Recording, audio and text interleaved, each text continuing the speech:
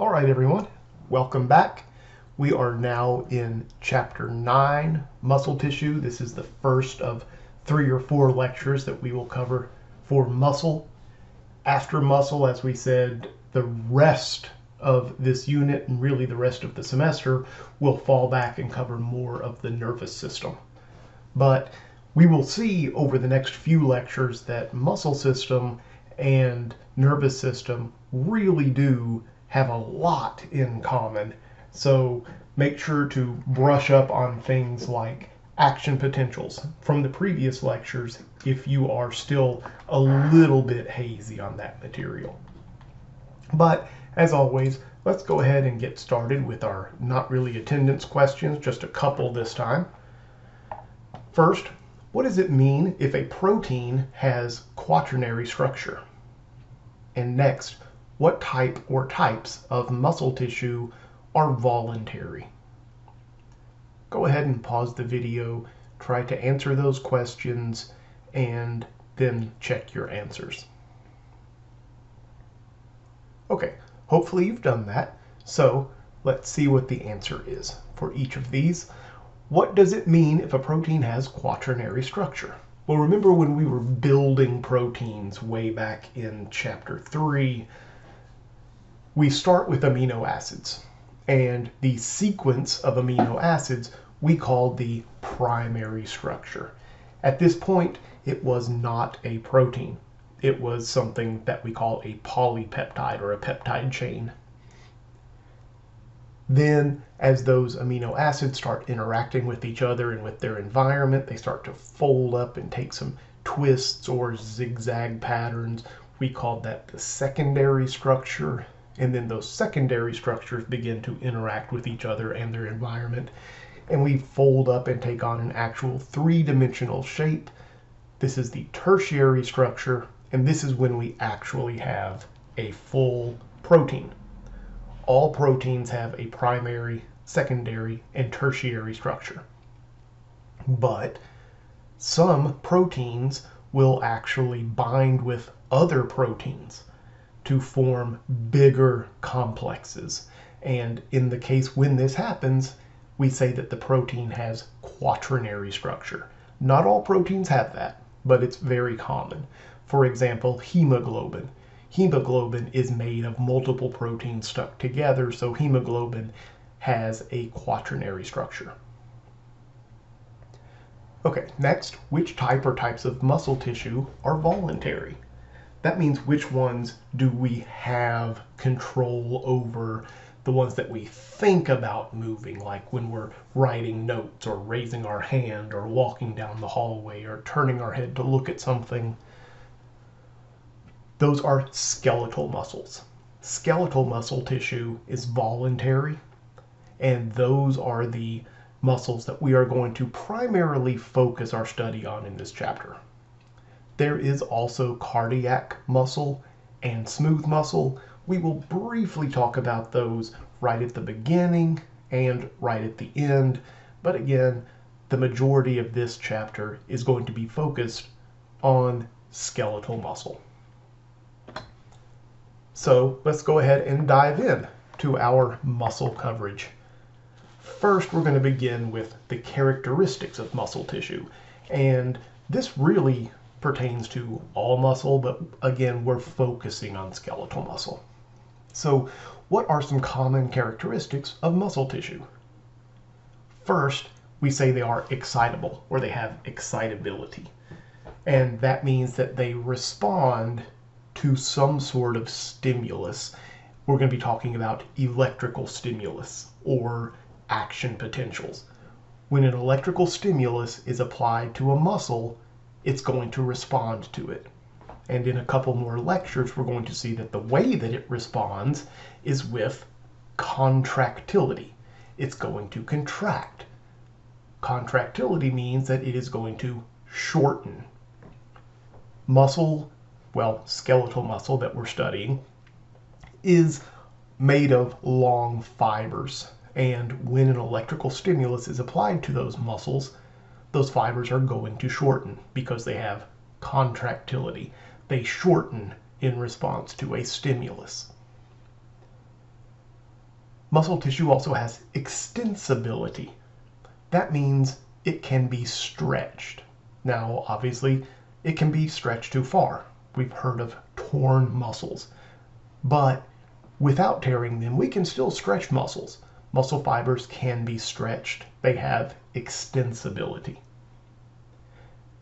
And finally, elasticity. If we stretch a muscle because of its extensibility, it will also snap back to its original length because it has elasticity. So what are the functions of muscle? There's a bunch of different functions. Here we're going to be talking about they produce movement. Everything in your body that moves is moving as a result of muscles. Now, it doesn't matter what type of movement it is. If it is moving because of muscle. Muscles are also responsible for posture. Whether it be good posture or bad posture, that is because of muscles. When we stand upright, the muscles in our legs, the muscles in our back, the muscles in our neck, the muscles in our abdomen, they're all working to provide posture. Now, posture is important. It is important to stand upright, not slouch. And that's because if we are slouched over and we're looking like a cashew sitting in our chair, the muscles are not holding us upright, and the result is the organs in our abdomen are not in their correct position. So things are not moving properly. Our lungs are being kind of compressed, so we can't breathe properly. Some blood vessels may be getting kind of distorted, so blood can't flow properly. So posture is more than just appearance. Posture is important physically for making sure that all of our other organs can perform their job well. Next, stabilization. Here, similar to posture, this is actually related to joints. For example, our knee. Our knee is surrounded by muscles, and a lot of those muscles are there keeping the 3 bones, well, 4 if you count the patella, that make up our knee joint, our femur, our tibia, our fibula, keeping them all kind of held in place. If it wasn't for muscles, we would very quickly topple. And finally, heat production. We talked about this all the way back in the first or second lecture of the semester when we were talking about feedback loops and homeostasis. Remember, every time a muscle contracts and relaxes, as in with shivering, but even if it's on a smaller scale, every time a muscle contracts and relaxes, it's using ATP. And when that happens, energy is going to be created. Think back to cellular respiration. Every time we generate a molecule of ATP to replace some ATP that was just used, heat is a byproduct. So just kind of a very, very quick, very brief detour moving away from skeletal muscle, a little bit about smooth muscle. Smooth muscle is one of the 2 types of muscle that is involuntary, the other being cardiac. Smooth muscle is found in hollow body areas, such as our digestive tract. But let's see a little bit about smooth muscle. First, smooth muscle is responsible for opening and closing body openings. There's a type of muscle called a sphincter, which is a ring of smooth muscle. They're found all through our digestive tract. They open to allow something to pass through. They close to block passage. Sphincters are also found in our capillaries. They open and close to allow or prevent movement of blood into the capillaries. Also, our pupils in our eyes. The dilation and constriction of pupils to allow more or less light in is because of smooth muscle activity. Body hair positions. Remember the erector pili muscles. those are smooth muscles. When your hair stands on end, if you get a cold chill or if you're scared or something like that and your hair stands on end, that's because of smooth muscle. So that's all we'll talk about smooth muscle for right now, but like I said, at the end we do come back and we talk a little bit more about smooth muscle and cardiac muscle. So let's begin with talking about the gross anatomy of skeletal muscle. Gross anatomy, remember, doesn't mean ooh yuck. It means big enough to be seen without the use of any sort of instruments, big enough to be seen with the naked eye. So when we're talking about a muscle, first thing, this is an organ. A muscle is an organ, and most of them are rather big. So if we talk about a muscle, we're talking about something like the bicep brachii, or the bicep of your arm, or the tricep brachii, the tricep of your arm, the deltoid in your shoulder, something like that. One whole muscle is innervated or served by one nerve. Now, this does not mean one neuron. Remember, a nerve is a collection of neuron axons. So one nerve has a lot of neurons in it, but one nerve provides electrical activity to one muscle. One muscle is supplied by one artery. One artery brings blood carrying oxygen and nutrients to a muscle. And then veins, there is always at least one vein, sometimes there is more than one vein, that carries blood away from the muscle. Now in the image here, we're seeing a microanatomy. So even though we're talking gross anatomy, this is probably right at the edge of what can be seen with the naked eye. But what we're seeing here is a muscle, and we're seeing the blood vessels in that muscle. And at first glance, it might look like something's wrong because these blood vessels are pretty kind of convoluted. They're folded back and forth. They're almost twisted looking. But that's actually a really good thing. This is what we want to see when we look at blood vessels in a skeletal muscle. And think about why that might be. Why would blood vessels in a skeletal muscle look like that? Well, remember, contractility, extensibility, and elasticity. Muscles are constantly elongating or shortening, elongating or shortening. So think about what the blood vessels need to do. They need to be able to stretch out or shorten, stretch out or shorten. But they can't do that because even though they have a little bit of smooth muscle in them, mostly they are not muscular tissue.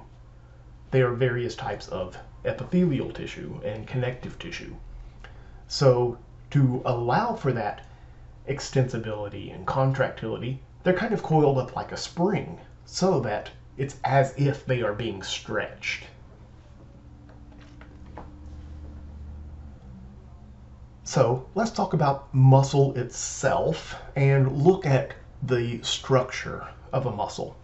And what we see here is a muscle. This is a muscle, it looks like a muscle of the thigh. And what we have done here is we have cut across the muscle.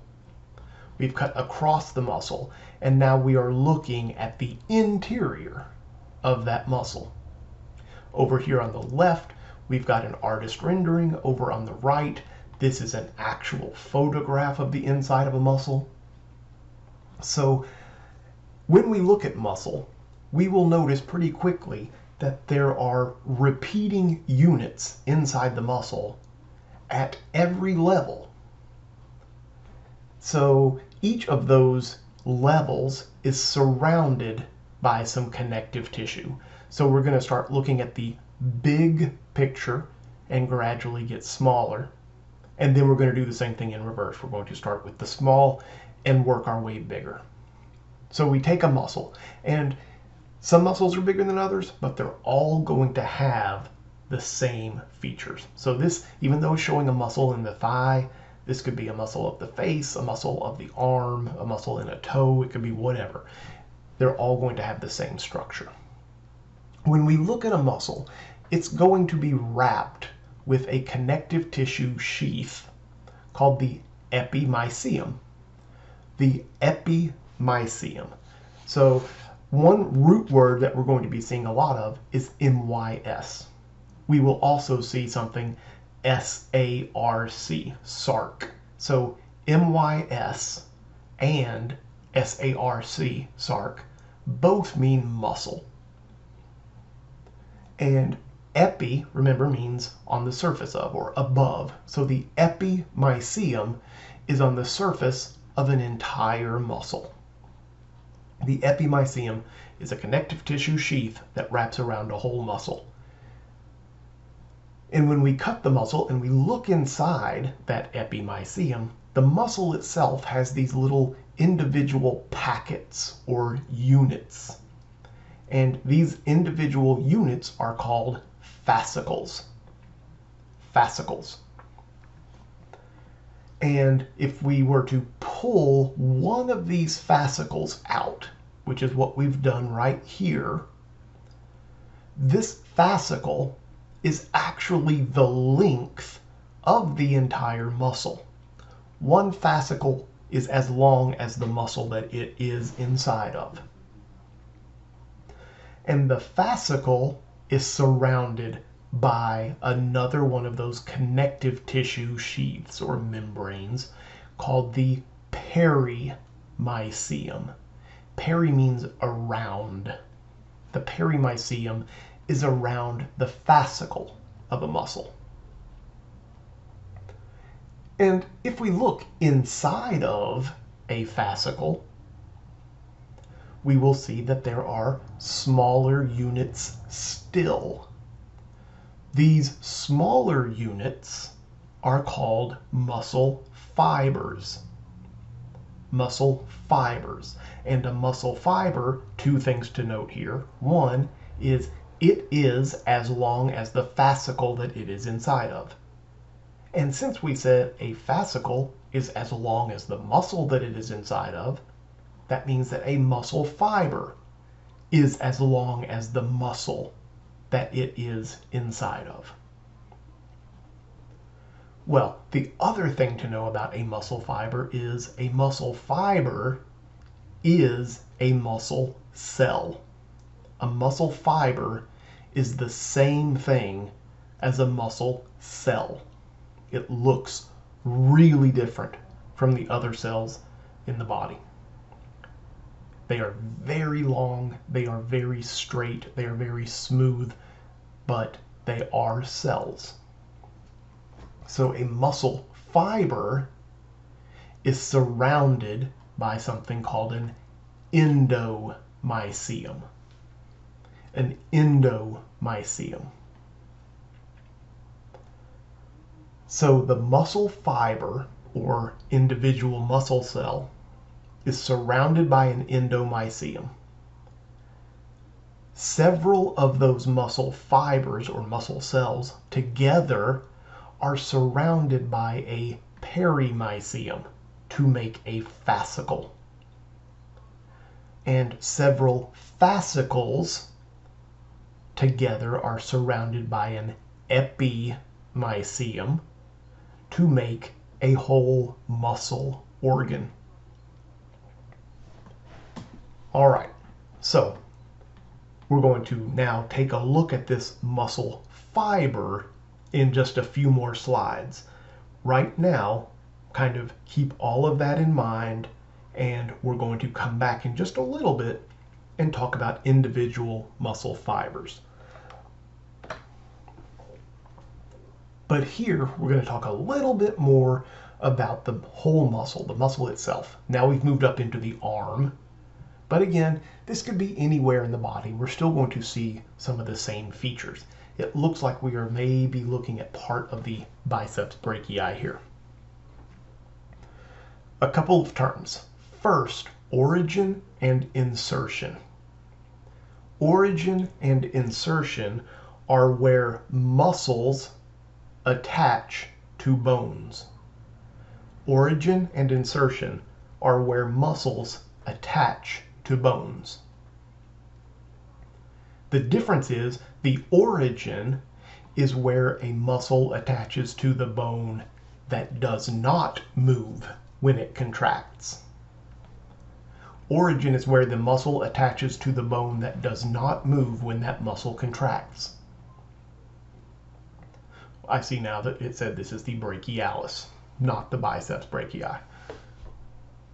Okay, then at the other end, the insertion is where the muscle attaches to the bone that does move when the muscle contracts. So, when the brachialis contracts, what happens? The forearm moves upward. So what we actually say is the brachialis has flexed the arm. Something that we learned in lab was flex means to decrease the angle of the joint. The opposite is extend. Muscles on the back of the arm, when they contract, they extend the arm. They increase the angle of the joint. So origin, muscle attaches to the bone that does not move. Insertion, muscle attaches to the bone that does move. Now there can be more than one origin. There can be more than one insertion. But the origin does not move. The insertion does. So how do muscles attach to bones? They can be directly or indirectly attached. A direct attachment means that the muscle itself attaches to the bone. We'll talk about how in just a moment. The indirect attachment uses either a tendon or an aponeurosis. They are pretty much the same thing, but a tendon or an aponeurosis is not muscle itself. It is connective tissue that extends from one end of the muscle and attaches to the bone. First, let's talk about the difference between tendons and aponeuroses, and then we will talk about the difference between direct or indirect attachments and how they attach to the muscle and the bone. So tendons are kind of like cords or ropes. Aponeuroses are like sheets. So here we see a tendon in the arm. An example where we would see an aponeurosis is on the forehead at the frontalis. So the frontalis has a muscular area that goes across the forehead, but if we were to follow it up into the scalp, it has a very flat connective tissue that serves the same purpose as the tendon. It anchors the frontalis muscle to the bone of the skull. Tendons are more like a rope or a cable or something like that. Aponeurosis is more like a sheet. But both of them, whether it is a direct attachment or an indirect tendon or aponeurosis, think back to the structure of the muscle that we saw here. The muscle is covered by an epimysium. The epimysium is, if a tendon or an aponeurosis is present, the epimysium is continuous with the tendon or the aponeurosis.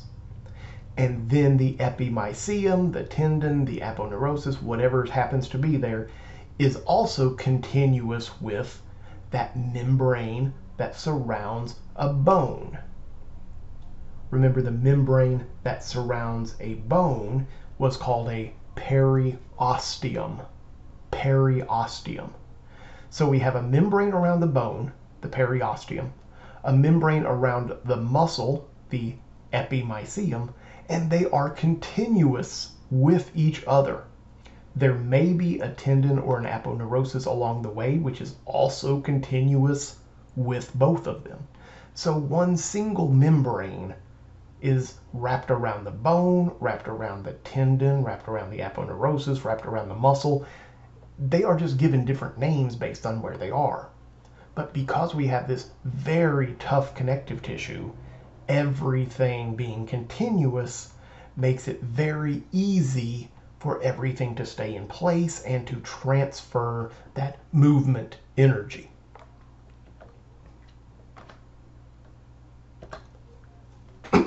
So now getting smaller. Again, let's go back to, I said, keep this muscle fiber in mind. So now we've taken this muscle fiber, we've pulled it forward in the fascicle so that we could see that fiber or that cell. But let's go ahead and pull it the rest of the way out. And that's what we have here at the top, the muscle fiber or the muscle cell. Here we can see that it is a very long cell. A muscle cell is as long as the muscle that it is in. There are muscles that run from your upper hip down to your knee joint, and the muscle cells inside of that muscle are that long. And they are multinucleated. Remember, we saw that in lab. We talked about it back in chapter 4. And it's interesting because they don't start out multinucleated. In fact, they start out as a lot of individual cells, each with one nucleus. But during embryonic development, those cells fuse with each other. It becomes one cell, but the nuclei don't go anywhere. They all stay in place. So we end up with one really long cell that has a lot of nuclei. And we will see that just like we saw with neurons, and they were very highly specialized, they had a lot of features that were, unique to neurons. We're going to see here there are a lot of features unique to muscle cells. And just like we saw with neurons, we're going to see that a lot of the features that are in pretty much every cell, they are given names that are a little bit different when we talk about them in a muscle cell. For example, the plasma membrane, the cell membrane of a muscle cell is called a sarcolemma. A sarcolemma. And a sarcolemma is a plasma membrane or a cell membrane. So let's backtrack for a minute and tie some things together. This muscle cell that is pulled forward is surrounded by a sarcolemma. But going around the outside of the sarcolemma is our endomysium. So if we started all the way down at the muscle cell level, we would have the muscle fiber or muscle cell surrounded by a sarcolemma, surrounded by an endomysium, and then several of those together are surrounded by a perimysium to make a fascicle, and then several fascicles together surrounded by an epimysium to make a whole muscle. So we're looking at this muscle fiber. And we said that muscle fiber is surrounded by a cell membrane that we call the sarcolemma. Now I'm going to change picture for just a moment to give us an idea of what the sarcolemma looks like and how it's very highly specialized. Here, up on the surface, this kind of dark purple area, that's the cell membrane. That's the sarcolemma.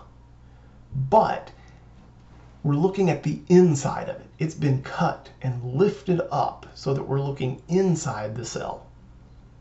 And we can see that the cell membrane has these extensions that run through the cell and wrap around some of these structures that are inside the cell. They form rings around it, and then they travel down to the next one. We can't see, but it's forming a ring around it. And it travels down to the next one, and it forms a ring around it.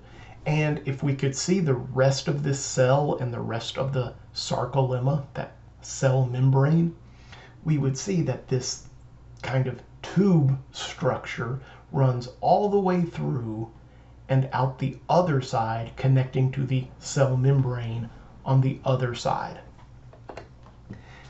It's very hard to tell, but if we look at the plasma membrane or the cell membrane here, we can see these holes. those holes are where these tubes enter.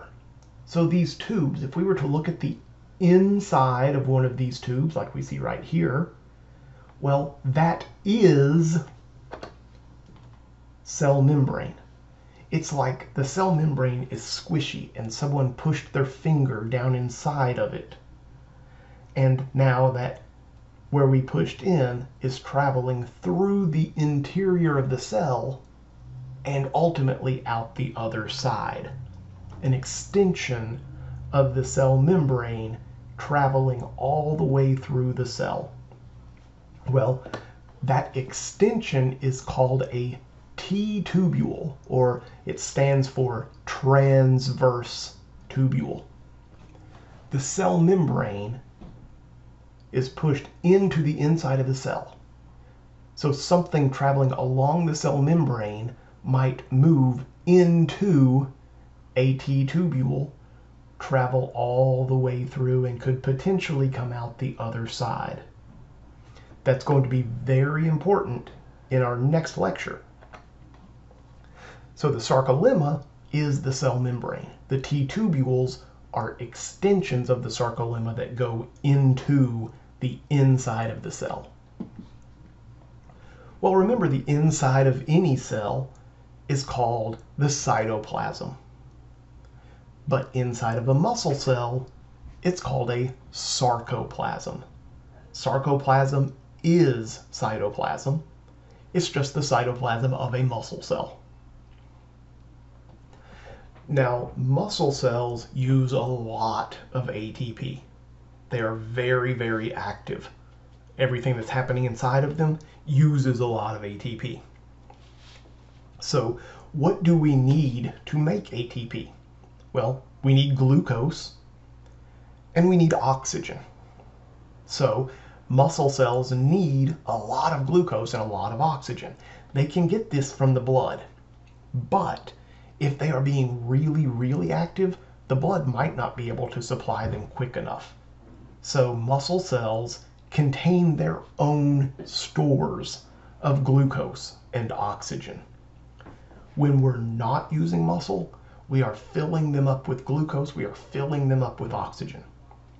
The glucose is packed together in structures that we call glycosomes.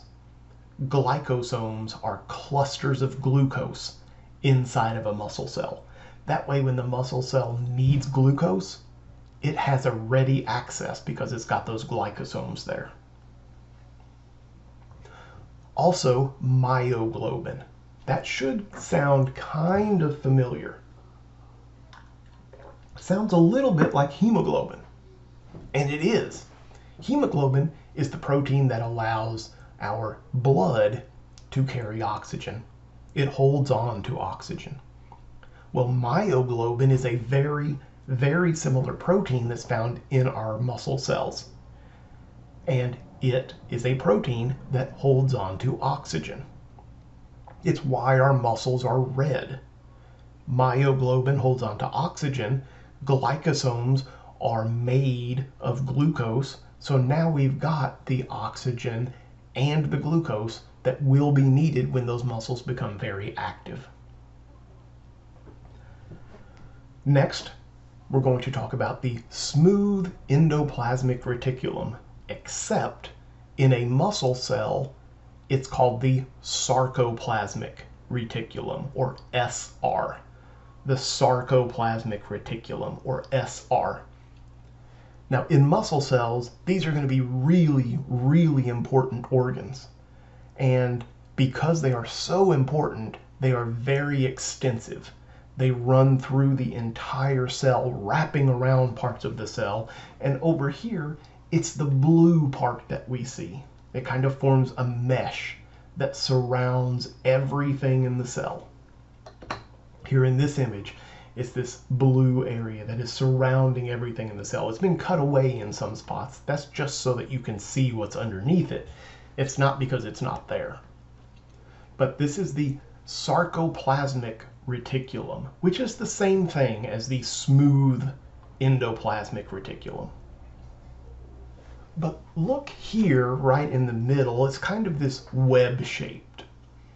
But where it bumps up next to a T-tubule, it's more wide and broad and not really in those web-like filaments. This area of the sarcoplasmic reticulum, right next to the T-tubule, where it gets this different shape, these are called terminal cisternae. Terminal cisternae. This is part of the sarcoplasmic reticulum. It's just shaped differently where it bumps up against a T-tubule. Terminal cisternae. Now I'm going to give you another term here that isn't in this part of our outline, but it will come up again, so go ahead and make a note. Here we can see, if we look at a T-tubule, this guy right here, we look at a T-tubule, it's got a terminal cisternae on one side and a terminal cisternae on the other side. So there are three things here: one T-tubule and two terminal cisternae. The three of them together are called a triad. A triad. One T-tubule and its two adjacent terminal cisternae. That's a triad. That will come back up later in either this lecture or our next two lectures. All right, so now what we've done is we have taken one of these little packets that's inside of a muscle cell and we have pulled it forward. This is called a myofibril. To kind of orient you a little bit, let's go back to our big muscle. Here's our whole muscle. We see the fascicles inside of it. We pull a fascicle out. We can see all of those muscle cells inside of it. We've pulled a muscle cell or a muscle fiber out, but we can see these other smaller units inside of it. Now what we're doing is we're at the microscopic level, and we are going to pull one of these little structures out. By the way, that's these guys right here. We're going to pull one of these out, and that's what we see here. This is called a myofibril. Myofibril. And a myofibril is going to be made of individual proteins that work together. But if we look at a myofibril, we can see that different areas of it look pretty different. So we're going to spend the rest of this lecture talking about those different proteins in the different regions of a myofibril.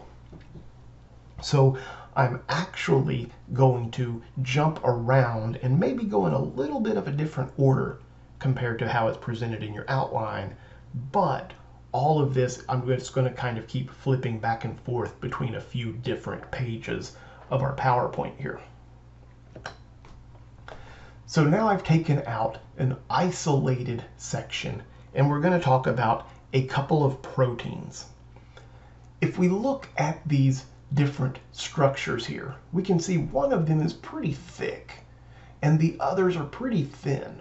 The red in this image is pretty thick, and we call it a thick filament. The blue things are much thinner, and we call them thin filaments. So thick filaments and thin filaments. Now, let's talk about the thick filaments first. Thick filaments are made of a protein called myosin, down here on the bottom left. Myosin. Now, here's another drawing of myosin. Myosin is a protein that's got quaternary structure. We can kind of imagine myosin as two golf clubs, and we've laid the golf clubs parallel to each other, and somehow or another we've managed to twist the handles of the golf clubs together. And then at one end, there's the heads of the golf clubs. So this is a myosin protein with its quaternary structure. But we go even further. We take this myosin and join many of them together. And that's what we have down here. This is our thick filament down at the bottom. And we don't just join them together any old way. The ones on the right side, see where it says bare zone here? If we look at everything to the right, those myosin proteins are like oriented what we see on the top of this image. Everything to the left of where it says bare zone, these all have the heads down on the left side with the handles pointing towards the bare zone. And all together, this is a thick filament. This is myosin protein working together as a thick filament. That's what we see right here. This is the pink guy. Now, the myosin heads are all kind of sticking up all the way around each end of the thick filament. They're sticking up. But now if we look at the thin filaments are primarily composed of a protein called actin. And that's what we see down here. Actin is actually a globular protein. One actin molecule looks like, I say it looks like a blueberry that's got a dimple in it. And a whole bunch of these actin subunits get stuck together and they form a string. And then there's another string. And those two actin strings, or actin fibers, get twisted around each other, kind of like a corkscrew. The other parts of that thin filament are two other proteins. One very long, stringy filament is called tropomyosin. Tropomyosin wraps around the actin. And it does it in a very, very specific way. If we look at the actin, we can see that all of those little dimples are pointed kind of outward. And the tropomyosin is lying along the actin fiber so that it is covering up those dimples.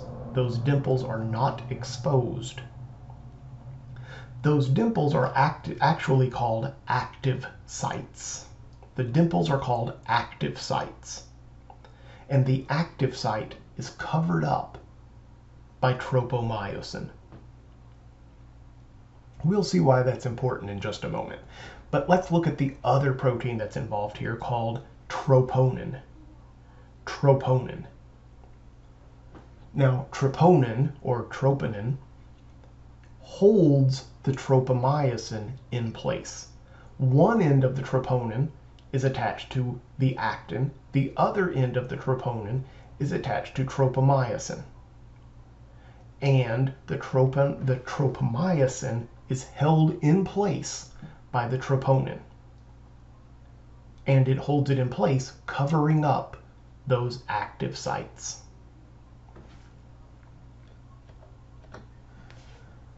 So here is how the thick filaments and the thin filaments interact with each other at rest.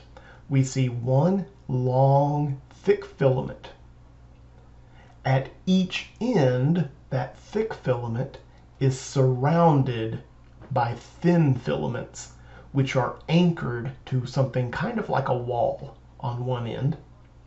And the same thing on the other end. The thick filament is surrounded by thin filaments that are anchored to a wall. Now, the thick filament has more than 2 thin filaments on each end. We only see 2 just because it would get kind of cluttered, but think of these thin filaments all the way around the thick filament. But all of the thin filaments are anchored to this wall on this end, this wall on this end.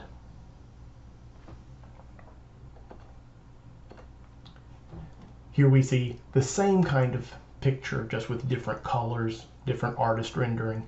Here's our thick filament, mostly myosin. Here's our thin filaments, mostly actin. So now we're going to go back to our bigger structure that looks at the other parts of this myofibril. If we look at the thick filaments and the thin filaments, we can see there are some other things involved. Here at each end is that wall that we were talking about. That wall is called a Z-disc, and that's because if we look inside of it, there's this zigzag area. These are proteins. We don't need to worry about what those proteins are. We just call it a Z-disc. Up here in the image, we can see another Z-disc. The Z-disc is the wall that those thin filaments are attached to. Also, we see something that kind of looks like a spring that is attaching the thick filament to that wall. We don't see that up here in this image. It is there, we just don't see it in the image. That spring that is holding the thick filament to the wall is an elastic protein called titin. Titin holds the thick filament to the Z-disc. All right, so now we can see this entire structure. Z-disc, titin, thin filaments, thick filaments. Down at the other end, the same thing. The area from one Z-disc to the next Z-disc and all of the structures in between them is the unit of muscle called a sarcomere. A sarcomere is defined as the functional contractile unit of skeletal muscle. A sarcomere is defined as the functional contractile unit of skeletal muscle. And what we can see kind of in this image at the top is here we have one sarcomere, and next to it we have another sarcomere. Next to it on the other side we have another sarcomere. I'm going to back up now in some of our images. Here we can see a sarcomere. We can see another sarcomere. But if we go back to the picture of the whole muscle, even though we can't see all of the parts, we can see how parts of it are dark and parts of it are light, and parts of it are dark and parts of it are light. Remember when we looked at a skeletal muscle under the microscope, what did we say that appearance was called? We said that it was striated. Why is it striated? Here we can see those striations in the artist rendering. Why is it striated? Because of the sarcomeres. Here, where we have the thick filaments, that's where it was dark. Then we have the thin filaments right here, that's where it was light, and it repeated. So even though we said one muscle can be very long, and all of the fascicles inside of it are the same length as the muscle, and all of the muscle cells inside of that are the same length as the muscle and the fascicle, a sarcomere is very short, but they repeat one after another, after another, after another, the length of the entire muscle. Sarcomeres are very short, but they repeat end to end over and over. And they all have the same structure.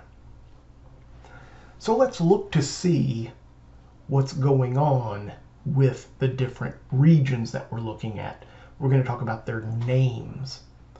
First, the Z-disc is the starting point and ending point of a sarcomere. A sarcomere runs from one Z-disc to the next Z-disc in line. Same thing down here, we see one Z-disc to the next Z-disc in line. Everything between it is a sarcomere. The Z-disc are what the fibers are attached to. Both the thick filaments and the thin filaments are attached to the Z-disc.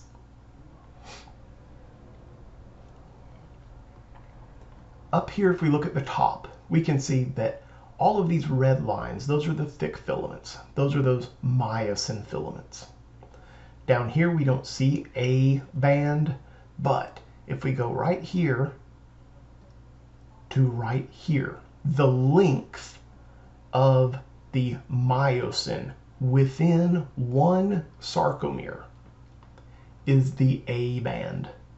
The A band is the length of the myosin, or the thick filaments, of a single sarcomere. Over here we see something called the I band. We don't see that down here in the bottom picture. We see it up here in the top picture though. We see the I band. Over on the other side we see another I band.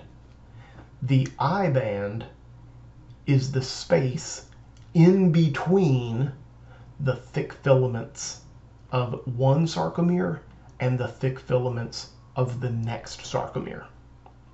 So there are no thick filaments. There is no myosin in the I band area.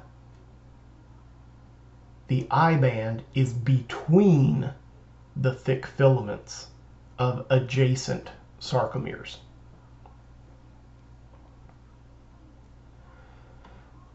Well, similar to that, we have something called the H zone.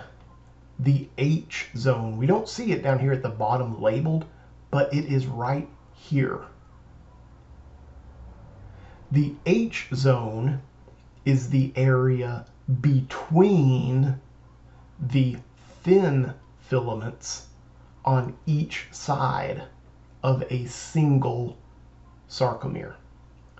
The H zone is the area between actin, or thin filaments, of a single sarcomere. Very, very similar, running right down the middle of the sarcomere, through the middle of the H zone, are some proteins that run perpendicular to all of the other proteins here. This is called the M line, or midline. The M line runs right down the middle of a sarcomere, perpendicular to the thick and thin filaments. It anchors the thick filaments in place.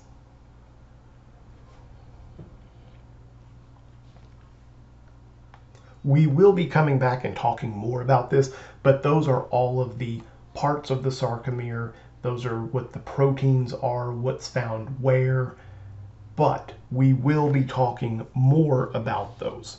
I do want to talk about one more thing, and that is how the proteins interact with each other.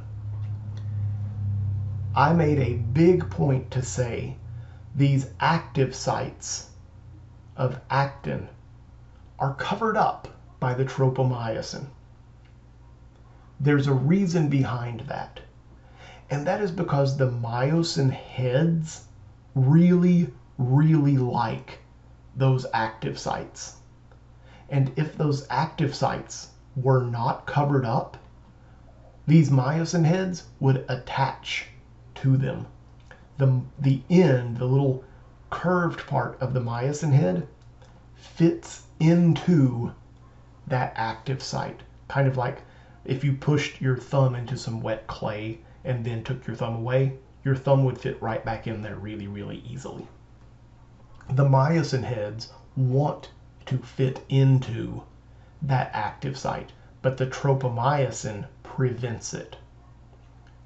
If something happened and that tropomyosin were not there, if that active site was exposed, the myosin head would extend and attach itself into that active site.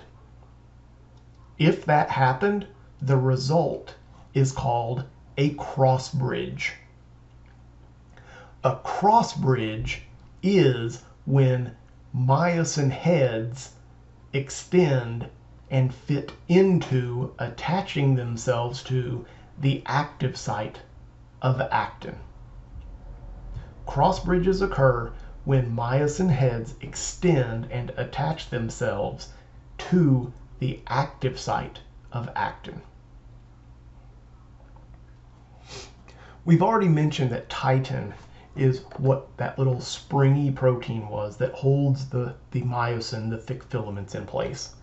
There is one more protein that is not shown in this image, and that is called dystrophin.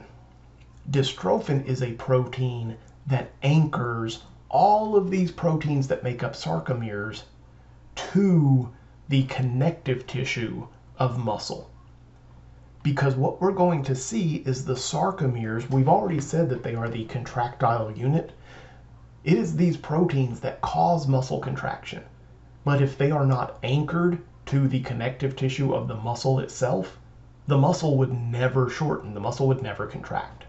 It is dystrophin, a protein, that actually transfers the shortening movement of sarcomeres to the muscle itself. This should sound a little bit familiar because most of us have heard of a disorder called muscular dystrophy. In muscular dystrophy, it is the dystrophin that has something going wrong with it. So if you ever hear muscular dystrophy, think dystrophin.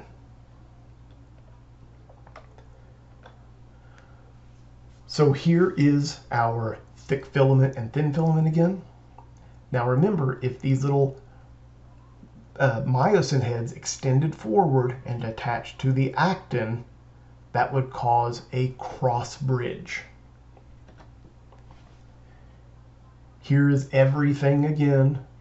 You do need to know the names of all the different zones and bands and what is or is not present, because that will be the basis for how muscles actually contract, which we will cover in our next lecture, because now we are done with the anatomy portion.